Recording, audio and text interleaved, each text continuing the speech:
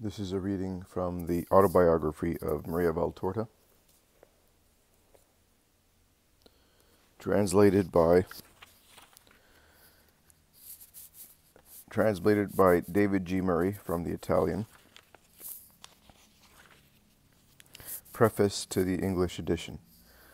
To read the Autobiography of Maria Valtorta is to enter into the mystery of the cross of Christ as the chosen instrument for man's adoption, redemption, and sanctification by the three divine persons. The cross reveals, first of all, Christ's love for the Father and desire to atone for all creaturely lovelessness. He demonstrates this love through absolute obedience in doing the Father's will, which leads him to undergo an immensely painful sacrifice of his earthly existence. This same love then extends to all human beings who, in embracing it, mystically become the Father's sons and daughters, the Son's brothers and sisters, and the Holy Spirit's friends and collaborators. The Autobiography, a worthy addition to the great tradition of Christian confessional writings from St. Augustine's Confessions to St. Teresa of Lisieux's Story of a Soul, recounts with the utmost sincerity and spontaneity its author's gradual but steady transition from the joys and sorrows of a human vision of life in this world to a state of full identification with Christ's redemptive action, infusing supernatural value into all existential events, most especially those involving suffering. In approaching consummate union with her Redeemer, Maria Valtorta progressively grasped and accepted an ineffable inspiration to offer herself in a supreme gesture of love for Christ and his mission, as a victim. This act constituted a way of responding personally to the universal vocation to holiness, which the Catholic Church has always proclaimed, having reiterated it in our times through the Second Vatican Council. As she herself narrates, the inward and outward fruits of this self-immolation in loving obedience to grace were beyond all imagining. For herself, a constant increase in the inner fire of charity, an enduring peace in the face of every trial, an ever-deepening communion with the Trinity. For others, conversion and consolation, along with myriad forms of providential assistance to meet pressing human needs. But perhaps the greatest visible fruit of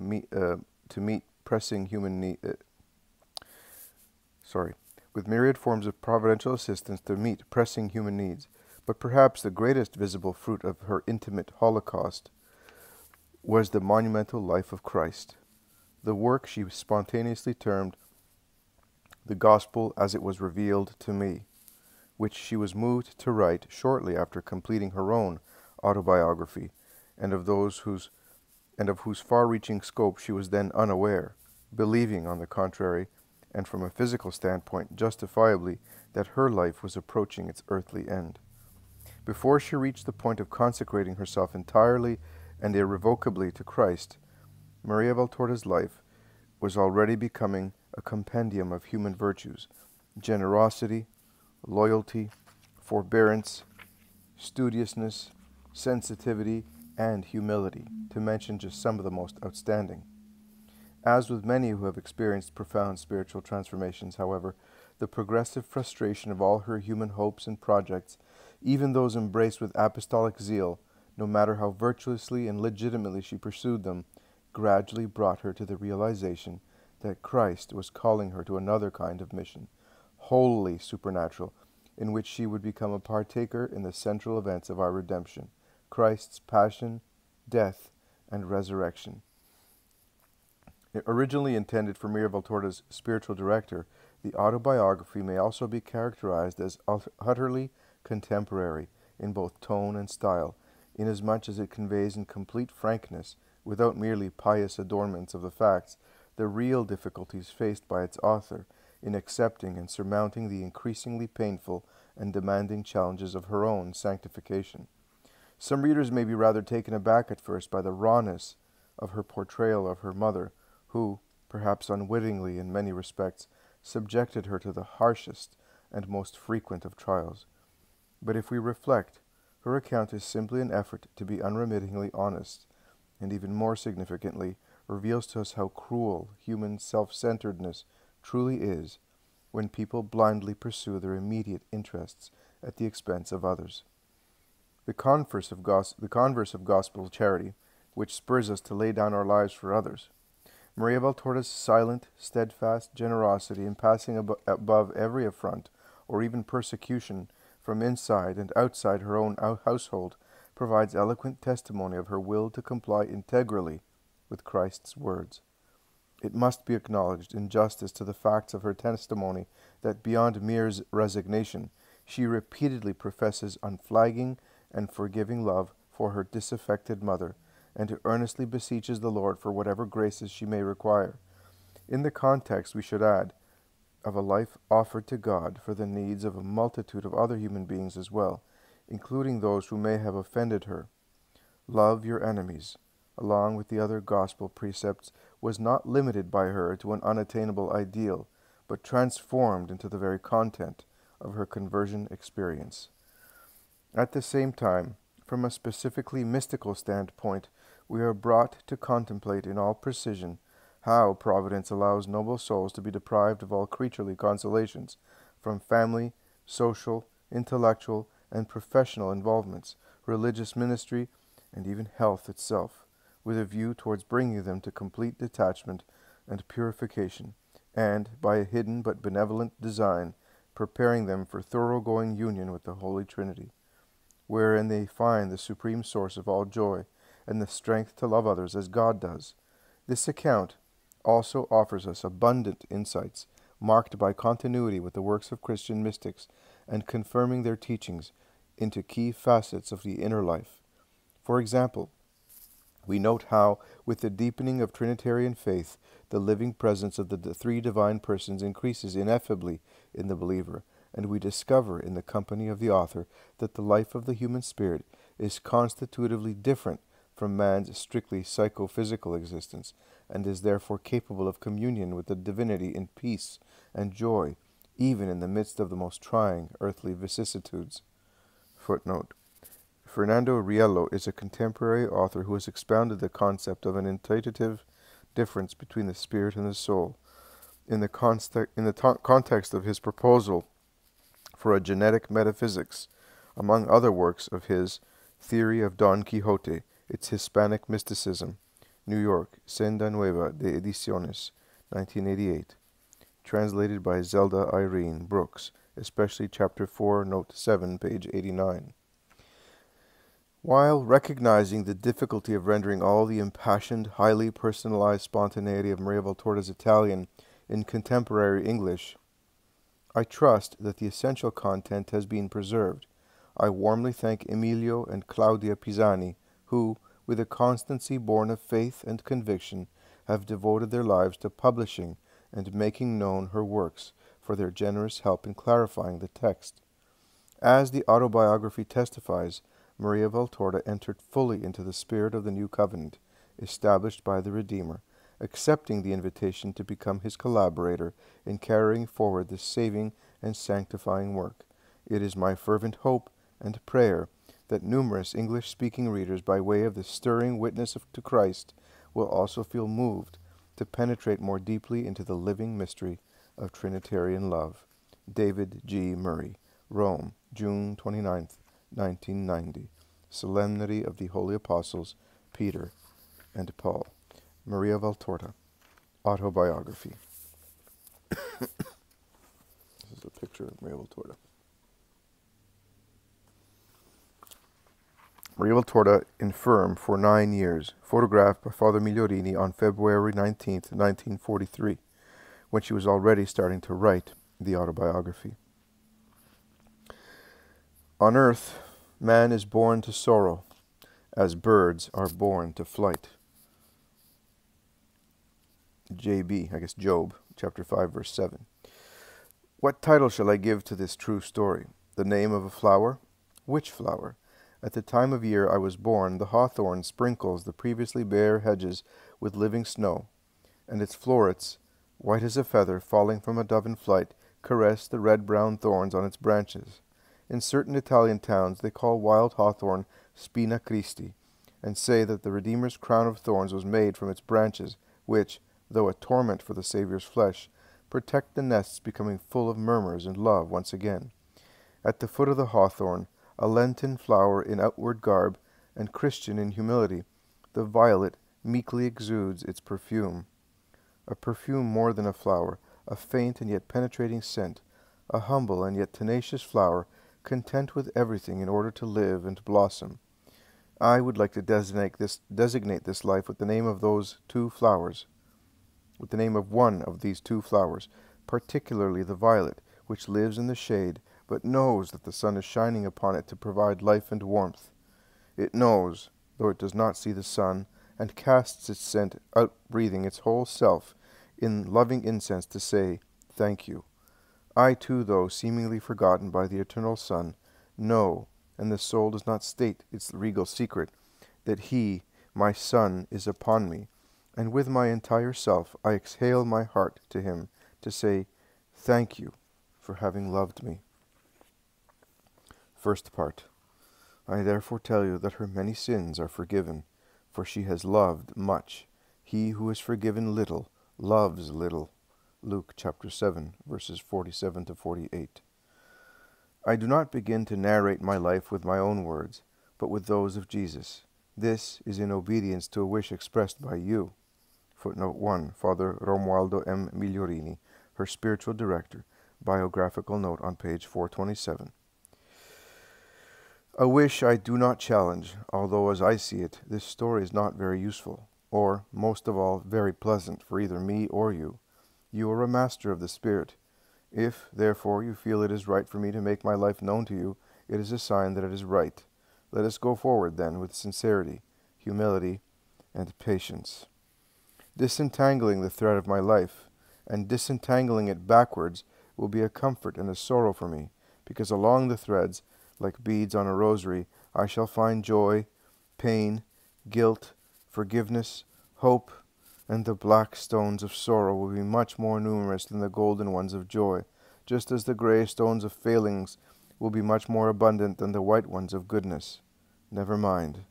I repeat, thus, taking stock of my existence, I shall utterly destroy that residue of human pride which is so slow to die in hearts, worse than a weed, and always tries to regain a foothold for its roots and stems. You can be sure, though, that the stock-taking will be sincere, as ruthless towards myself as a surgeon's knife on diseased flesh, and I trust in your goodness that you will not cast me from your sight, but repeat to me the words of the divine forgiver, noting that I, too, have loved much, without ever measuring how much sacrifice my loving might require of me, and thus, for my generosity, which trampled on everything out of love, including itself and its human welfare, God will forgive me much. In guilt I was born, and in sin my mother conceived me, states the Psalm. Psalm 51, verse 5. This is the lot of all born of women, and the guilt, though cleansed by baptism, remains hidden within us, prompting the return of evil as long as life is in us. Like certain horrible diseases overcome by successful treatment, but never completely wiped out, and always quick to re-emerge, if not continually held in check with 1,000 attentions. I was born on March 14th, 1897, in Caserta, a strongly opposed birth from the outset, and my father had already resigned himself to weep over my little dead body, condemned before seeing the light. My poor father, I never deliberately caused him sorrow, and this is my comfort, the comfort which makes me lift my eyes on high, seeking my dear father in the peace of God. But I cost him tears at my arrival, and at his departure. Then I was to have died, and he wept, whereas when he was close to death, I was already so ill that I distressed him to the point of hastening his death. I was to have died at birth, according to the doctors. However, although left without care as an already lifeless being, I recovered strength and breath on my own, and cast forth my first wail. I was not looked after by mother. No, life in common between my mother and me ended the moment I was born. I was not perpetuated in successive months through the sweet bond of food, which is milk, which is blood, which is life transfused from mother to child. My wet nurse was a hireling. Some physiologists say that the suckling creature just as he absorbs illnesses through the wet nurse's milk, can also take on moral tendencies. It is an opinion accepted by many and rejected by others, as the view that the land in which we are born impresses upon us an indelible character is alternately accepted and rejected. I won't go into the pros and cons of this.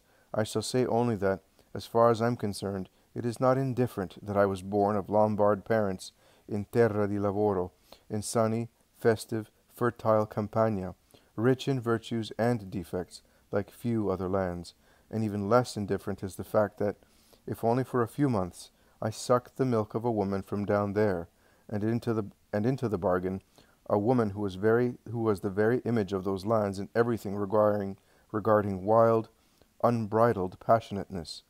A tiny thing, just a chick with her eyes newly opened, I had to suck, digest, sleep to the sound, rhythm, and smashing of the wildest tarantellas, accompanied by castanets and tambourine, and my mother, in spite of her authoritarianism, had to keep silent and let her go on, for Teresa, my wet nurse, said that if she did not sing, play, and dance, she got gloomy, and her milk suffered as a result.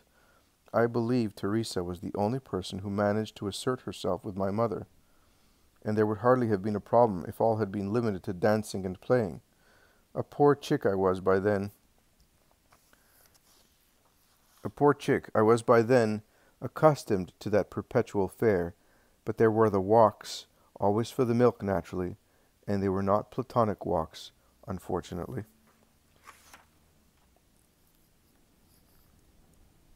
Here's a picture. It says, the register of the parish of Saints Vitaliano and Enrico in Caserta attests in number 2570 F252 that Maria Valtorta was baptized on March 14th, 1897, die decima quarta mensis Marti, and that she had been born the day before Infantem Pridia Natem. She was given the names Maria Giuseppina Luisa Iside and Aldina. The parish priest was Father Giovanni Zampella.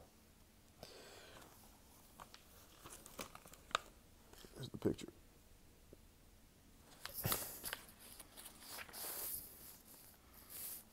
A view of the royal palace of Caserta from a postcard dating back to the years of Maria Valtorta's childhood.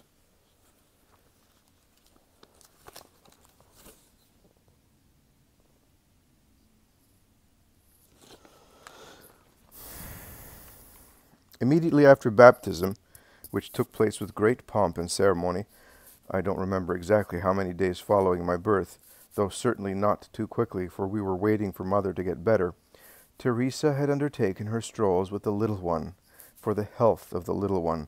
Poor little one. If she had been able to speak, she would have said some rather strange things. Teresa would go down Giovan Battista Vico Street in grand style with me in her arms, passing in front of the royal palace, speeding along St. Nicholas Road, on down towards the country. In search of air and sun? No, of much more illicit things. Sure that Mother would not surprise her because she did not pay so much attention. Sure that Father would not find her out because he was busy with the regiment. Teresa abandoned herself to her instincts as a rustic Eve. And here, if I had been born in the Middle Ages, legend could be interwoven. I was laid down amidst the furrows of the rustling grain, on the ground now utterly ablaze, under the torrid sun of Terra di Lavoro, and there I remained 1 or 2 hours, accompanied only by the green lizards, bees, butterflies, and birds, which, along with the rustling grain, would sing me a lullaby. Vipers, stray dogs, and other beasts might come to harm me. The blazing sun might kill me. Such a tender thing was I, but nothing ever happened to me. The angel of God was keeping watch over me, veiling me from the excess of sunlight with his heavenly wings, and putting everything harmful to flight with his appearance. Only an immense hunger remained for the milk, with that life and its consequences had disappeared, and I was fattened like a chicken with boiled corn, crushed fruit, and similar delicacies which would horrify a pediatrician. I would return home screaming just the same, but when all was said and done, I was not dying of hunger. That went on for 4 months, from April to the end of July. Then Mother was finally placed on her guard by a good coachman who had heard my desperate cries and discovered me in the middle of a field of tomatoes. Maternal rage, then wet nurse's rage, and the rage of the doctor who found the woman to be close to giving birth to an illegitimate child, and I, starving and howling, was entrusted to two little she-goats, much more maternal towards me than Teresa. At times I think the few drops of milk sucked from that lustful woman left their mark of passionateness upon me, and it's a good thing I sucked just a few drops. It's true that I, having been born of the most placid among men and the most frigid of women, have quite a different psyche, and if the goodness of God and the religious education received in one of the best schools had not served to modify my nature, I might have been an unbridled wretch. But it is likewise true that this passionateness, deposited in me by fortuitous coincidences, such as the land where I was born, and the woman who fed me so badly, or reaching me from remote origins by descent from some ancestor of mine, endowed me with the same characters I have, was, and is the cause of not a few struggles and sufferings for me. The two natures, shall we say, were in me, the one inherited from my parents, a measured, placid, methodical nature, entirely Lombard, came up against the one absorbed from the southern, sun, air, and milk. The one was chilly and closed, the other ardent and expansive, always struggling against each other, for the former held sway over the mind and was domineering, increasingly domineering because it was supported and continually augmented by family training. And the latter exerted pressure on the heart, and was a real hunger, thirst, nostalgia for affection and love, a need to love and be loved with passion, faithfulness, and dedication. I could say I was like a volcano with its slopes covered with snow, which conceals its sides, seething with fire, under a layer of ice. Sometimes, at intervals, the heart's fire, excessively repressed, exploded in sudden, uncontainable eruptions which shook, reddened, and melted the icy external snow. But then the iron hand of upbringing and a natural shyness, an inborn bashfulness and embarrassment over my tendency, covered me with circumspection once again, to the point of appearing chilly, indifferent, calm. But let us go back to childhood.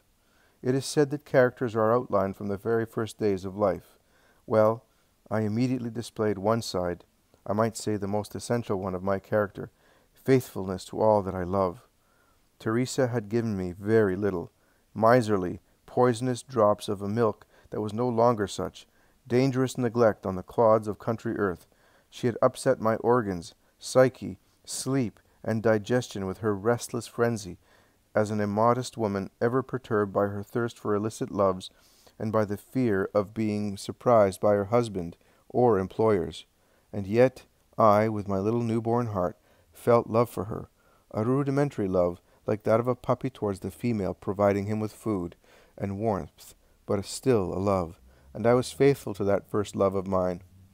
With Teresa driven away, I refused every other human breast, and was close to death by starvation because of this stubborn rejection, with desperate wrath.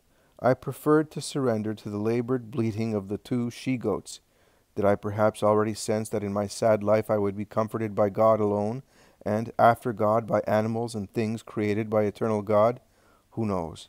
It is certain that, if there were very few decent contacts between me and my fellow men, and I had much to suffer at the hands of my peers, and little from which to draw comfort, from the humble lesser creatures, from the flowers, from the grass, from the sun, from the stars, from the sea, God's testimony, from nature, His poem, I have always drawn strength and peace. I remained at Caserta until my 18th month.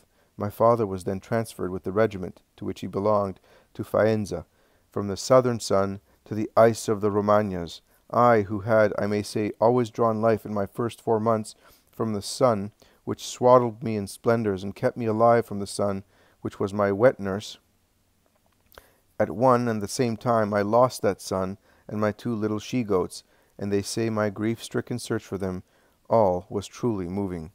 I here offer the second proof of faithfulness in my affections. I drank no more milk. My little stomach no longer wanted to digest milk which did not come from a goat, and since there was not a trace of goat in Faenza, no more milk. Punishments, allurements, all was useless, for this was not a caprice of mine. It was a physical need which prevented me from digesting heavy cow's milk. I languished on account of the cold. I always suffered from it to the point of being stunted in my growth. I languished over the loss of my favorite food, and I languished because of an excessively rigid upbringing, which was already hovering over me at such a tender age. My grandmother, my mother's mother, my angel, had left us to return to her husband, broken-hearted over the loss of a favorite son, slain by meningitis in 48 hours, and I remained with father and mother. My father was my protector, my sweetheart, the one who understood me and made me happy. But my father, amidst the maneuvers, exercises, and duties of the barracks, was away nearly the whole day. I would see him a few short moments at noon, for in the morning, when he went to work, I was still asleep. In the evening, when he finally came back home, and I might have enjoyed his company, I had to be in bed. Only on Sunday was father mine for the whole afternoon, and Sundays were thus always sunny for me, even if water or snow turned Faenza into a Nordic country. My mother, however, was always home. Already with a liver ailment, she was like the great majority of liver patients. A teacher, before getting married, she had remained the teacher, with all the discipline, authoritarianism, and pedantry this profession possesses. A perfect woman in everything regarding her duties as a wife and homemaker, and even as woman of society. She did not soften her perfection in duty with that sweetness in love which makes living together so pleasurable. She was, and is, duty. I believe all those to whom she has done good, for she has certainly done good, her husband, myself, her mother, her surviving brother, her in-laws, her employees and friends, would have preferred to receive from her much less of all that she has given us out of duty, if only she had supplemented it with a bit of loving indulgence.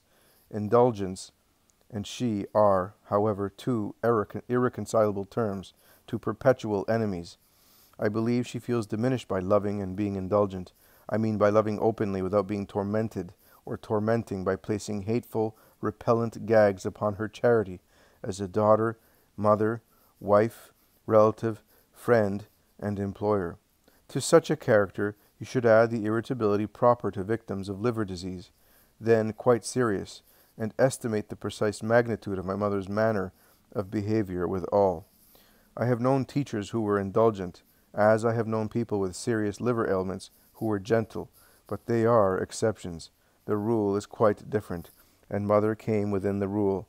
I hardly managed to distinguish objects, could barely toddle on my baby legs, and with difficulty pronounced my first words, but everything was already regulated with a discipline in comparison to which that of my boarding school struck me as a carnival.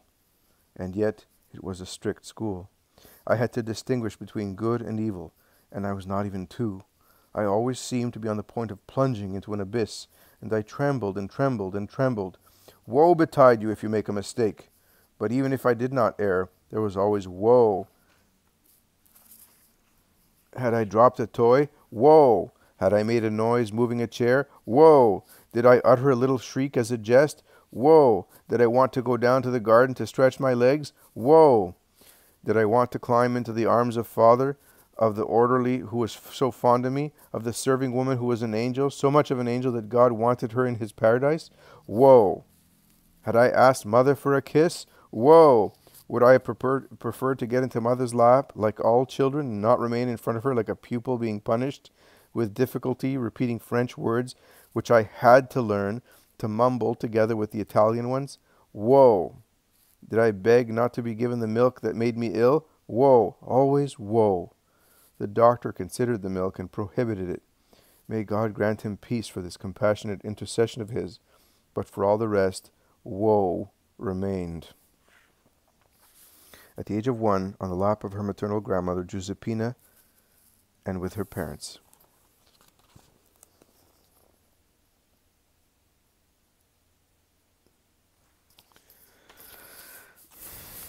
Her parents, Giuseppe Valtorta, born in Mantova on August 21st, 1862, to Carlo Valtorta and Maria Citella, and died in Viareggio on June 30th, 1935, and Isite Fioravanti, born in Cremona on September 11th, 1861, to Eliodoro Fioravanti and Giuseppina Belfanti, and died in Viareggio on October the 4th, 1943. They were married on November the 20th, 1893.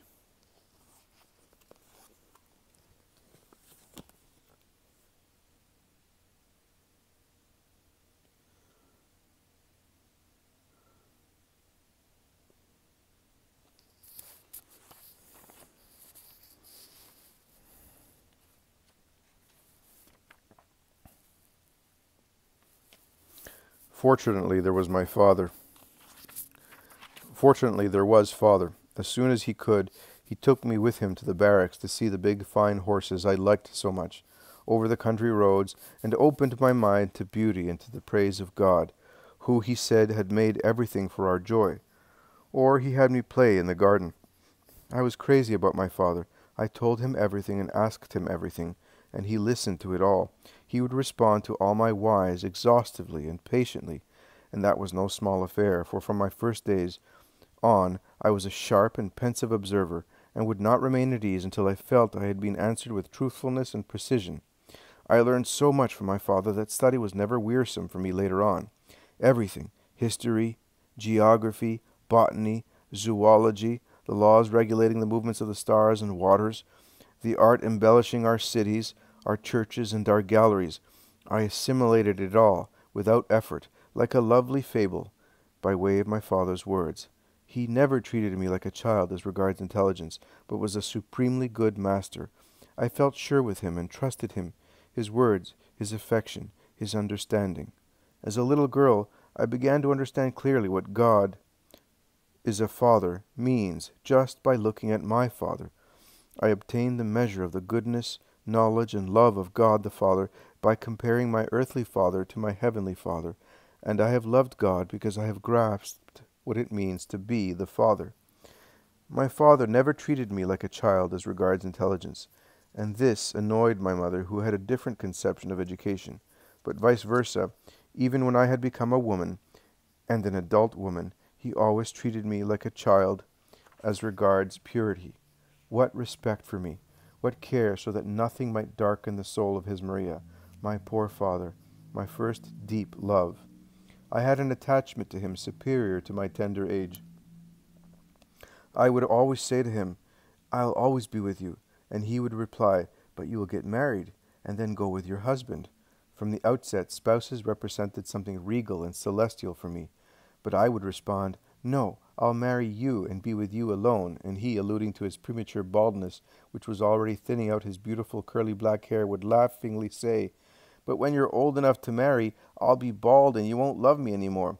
I would answer with a pirouette, a leap, a tighter hug, "As a wedding present, I will give you a wig," which I would pronounce with "oui," and they won't see your bald head any more. I was then less than 3 years old, but reasoned like that, and I remember it because my memory emerged very early. Even recently I have reminded Mother of her dresses at that time, events of those days which she had forgotten on account of their insignificance. I clearly recall Faenza just as it was in September 1901, when we left it to go to Milan. But before speaking of Milan, I must mention that in December 1899, my maternal grandfather died of fulminant peritonitis. It was December 17th, 1899, a day of snow worthy of Russia, something like 80 centimeters of snow on the streets. The town was silent, deadened under the freezing snowstorm, and we went on foot to the station. I was in Father's arms. The snow would otherwise have devoured me. My mother was weeping in the arms of her aunt, who was also in tears. A sad journey to Mantova, hoping to find grandfather alive. Then at Codogno, my great-aunt's heart suddenly gave out. We arrived with a dying person in the house, where another had already died. Between the two sorrows, my mother became ill with jaundice and was close to death.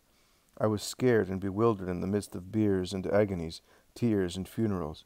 Father, always patient and loving, took care of everything. There followed the trip to Faenza with grandmother, the angel who was coming back to stay with us until she died. And then I had 2 loves and 2 comforts until, in September 1901, I left my girlhood in Faenza and went to Milan.